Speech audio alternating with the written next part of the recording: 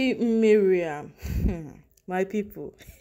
They say wahala no go gree finish. So Miriam is proving to everybody who cares to know or who is following this matter that she's not the type that backs down easily. Yeah, she cannot back off that easily. So she would put up a wall, she would fight, she would do whatsoever it is that she wants to do. But the last time someone tried fighting on this matter like this, we saw how it went down. Olori adegoke. We saw how it has been with her. Nobody even replied her. Neither did anybody even have a concern with what Olori Aderonke feels or she has to say.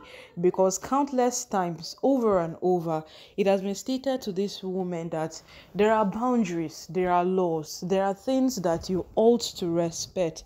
And what your king wants should certainly be what you want. King Solomon had 700 wives and 300 concubines. But the Bible did not record the incidents where he had crisis or he had all of this puzzle in his house. Or did the Bible choose to leave all of those parts because we don't need them, then to record the parts that we need? Now I'm going to leave on for another day, my people.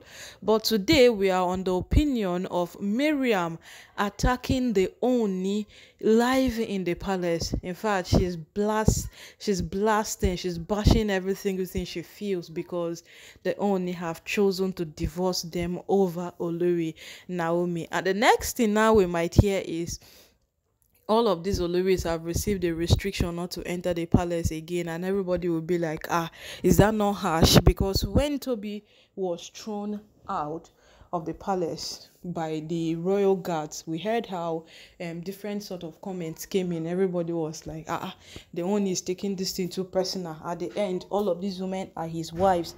If he didn't love them, then he would not have gone to the extent of getting married to them. But see, even if you buy something, there are some points where the thing they over you and you might want to replace it, or you might want to completely do away with it.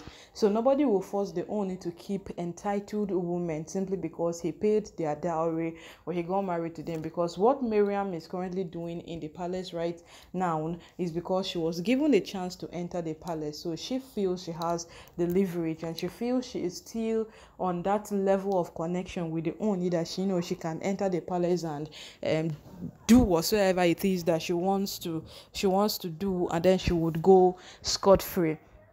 So over time, it has been known, in fact, it has been an obvious thing that Olori Miriam has just been one person who retaliates to everything that happens in the palace.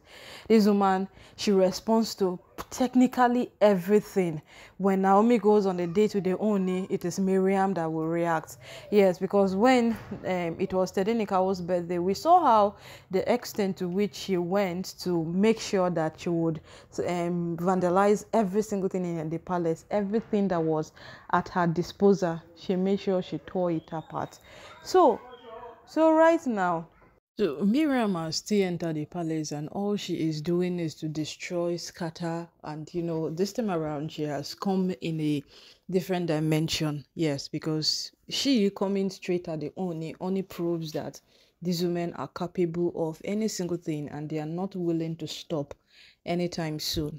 Yes, because with all that has happened over time, we believe that these women would put some respect to the Ooni's name, but she has come at the Ooni once again with, according to her, the Ooni has ignored her. In fact, he wants to divorce them simply because he wants to bring Olori Naomi back. And she is on an opinion that the Ooni can bring Olori Naomi back, yet their lives will not be shattered nor scattered in the palace. And the Ooni doesn't want it so.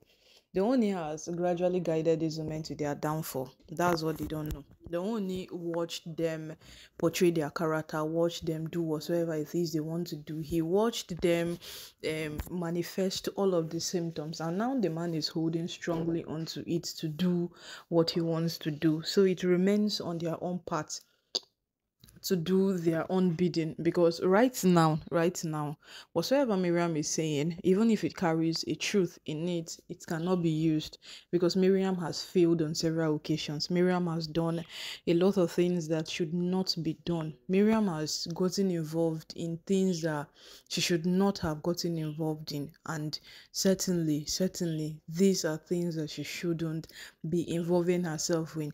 If we want to go backdate every single thing, how Miriam has fought Naomi, how Miriam has done this, how Miriam have done that, you will discover that Miriam has ruined a lot of things for herself. Yes, she has. She has ruined a lot of things for herself. And gradually, you will discover that no matter what it is now, all she is doing again are just a big setback for her, because coming into the palace to confront the Ooni of Ife is still another thing that she should not have thought of. Look at what happened the last time Tobi Phillips tried this kind of pulling this kind of stunt. She was thrown out of the palace by the palace guards.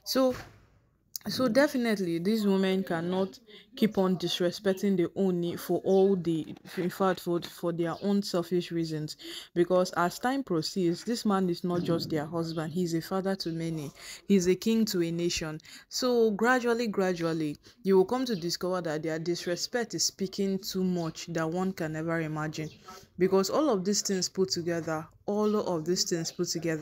you would come to understand that these women have lost a sense of track of time, and every single thing that is ought to be done right. Now they are just doing the things they feel that they should do in order to please themselves. Yes, because no matter who is telling these women that what you are doing is great too, and keep on doing it, that person is strongly and big. In fact, it's a big lie. It's a big lie, but they don't know. They don't know. So at this point, oh my people, this is a point where Miriam has gotten herself into. This is the extent she has dragged herself to. And no matter what happens, at the end of the day, you will come to understand, you will come to discover that it is not by what you feel, it is by the rights that exist in a community, and you ought to follow it. Remember when Naomi came back into the palace that day they were celebrating? All the Oloris from other kingdoms came. That's to show you how much these people respect the Ooni, to show you how much they hold the Ooni at high esteem. Then you will wake up one day and then you decide to disrespect this very man that almost a whole nation is respecting.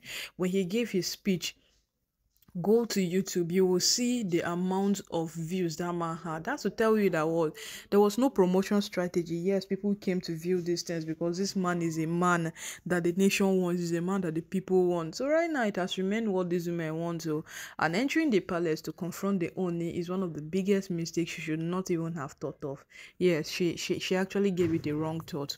It's one of the biggest mistake that Miriam should not have thought of. So my people, right now, this matter, they don't enter a point where we go just gradually wait to see how the whole thing will happen, because these women, they don't know what they are up to again. Yeah, seriously, all of them don't know what they are up to as it stands right now, because every single thing they are doing is just a very big off that even if someone was going to forgive you, the person would definitely find it difficult.